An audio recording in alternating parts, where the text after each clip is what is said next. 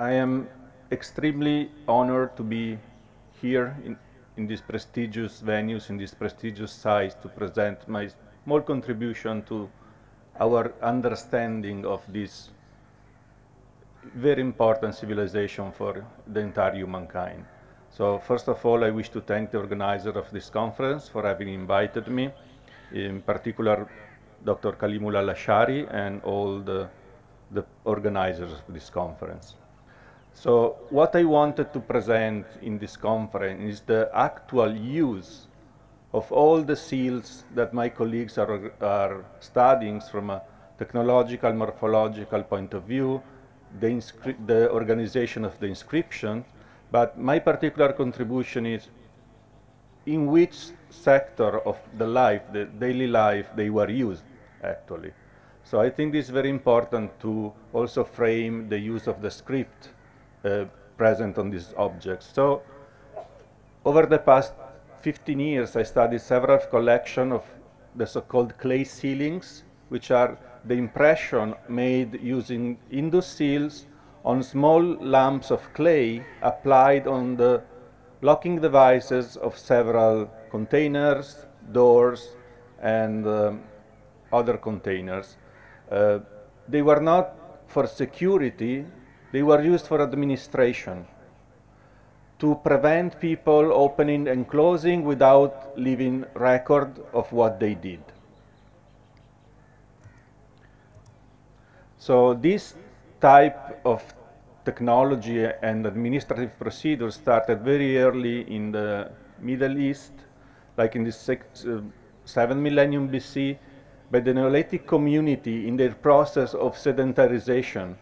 Basically, they created large communal storehouses, and while some people have to leave the villages, they close their own stuff into these communal warehouses, they lock them with their seals, and when they come back, they can open.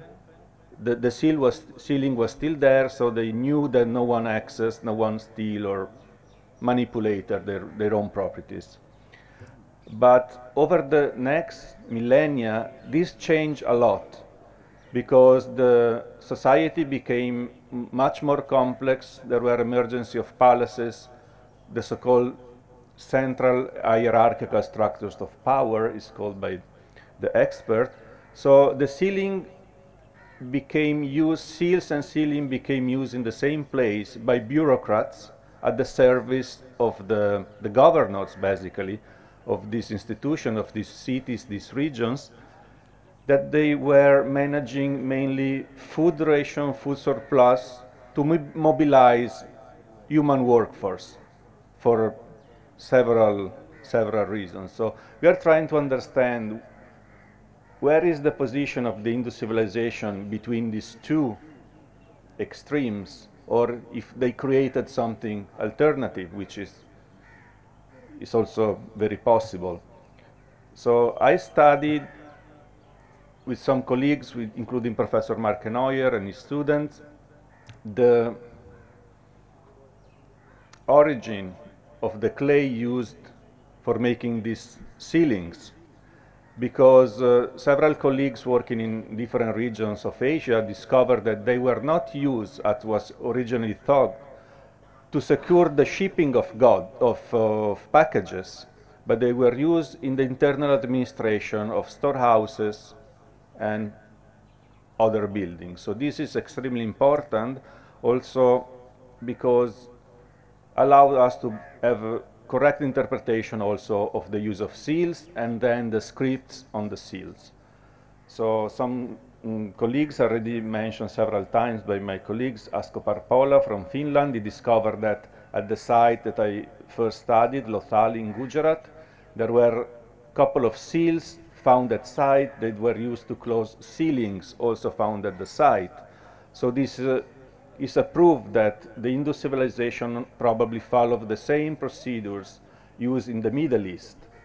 And this is somehow understandable because there were crossed links between all these civilizations based mainly on trade. So that if they were using the same administration for trading and managing their commercial activities, they were able to interact on a common ground. So this helped us to understand and to make clear the function of seals, because some colleagues in the past pointed out the possibility that seals were used in the Indus civilization in a slightly different ways, because in the Indus civilization we have a small number of these clay ceilings used for administration, while in the Middle East there are sites, several sites with many thousands of them, and in the Indus we have just a couple of hundreds, and the largest cluster is 70. So here in Mohenjodaro, I think less than 10 were found. So my first question was, why we have this difference? Because the ceilings in the Indus civilization are extremely complex. These are two specimens from Mohenjodaro. One has several impressions of different seals. The other one was scratched with Indus signs. It was removed from the container. So the system was extremely complex. I had the chance to work with one of the major specialists of this topic in the world. So she gave me some advices for my research. And most of all, she helped me to understand that the largest cluster of these clay ceilings found in the world were found within buildings burned down by fire. And so probably the fact that the earliest clay ceilings found at Harappa was found into a fireplace, and that the largest cluster from Lothal was found in a burned down building is not a case, is not accidental. So, and this also is supported also by the fact that all the original excavators of Mohenjodaro told us that buildings burned down by fire in the Indus civilization are extremely rare. So this is also one of the possible explanations of the difference in the regions, and also probably the excavation techniques we have also to consider. So then I entered into what is the core of my research, somehow try to understand which objects were sealed, which objects were controlled in an administrative way in the Indus civilization, because seals were used to control ceilings, to make tokens, to stamp ceramic containers before they firing, or to control complex manufacturing processes. So I focus on the ceilings created to control rooms, movable containers, and what they stored in. So square seals were used, bare seals were used, geometric seals were used, and also inscribed tablets. And these two classes of objects are interesting because geometric seals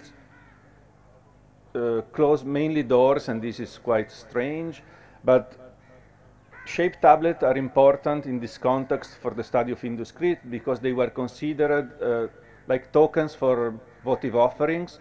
So in that case, the script was readable directly from the object, while I demonstrate that at least some of them were created to be the inscription read only once stamped on clay. So all the statistics that my colleagues are applying to understand the script has to now to consider also this information.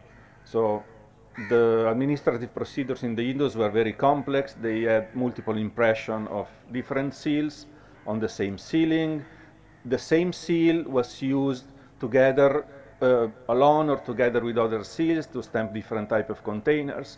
So there is a complex administrative network going on in a site. And interestingly, for the study of Indus script and Indus seals, is that Indus sealings retain almost exclusively the impression of the inscription and not of the animal. So probably this means that the inscription had a main significance in the administration, and the animal on the seals was mainly probably used for direct visual identification of the person. So to understand the different devices that were closed, that they were managed, I took impression of the back sides of the ceilings, and I found that this high percentage of containers that were also controlled in Mesopotamia and in other regions, which is understandable because they were pottery containers, doors, something very commonly used in a third millennium site. But what is interesting is that in the Indus site they also have a unique storage technology. I found like ceilings of different structures, including wooden cages, like in this case, or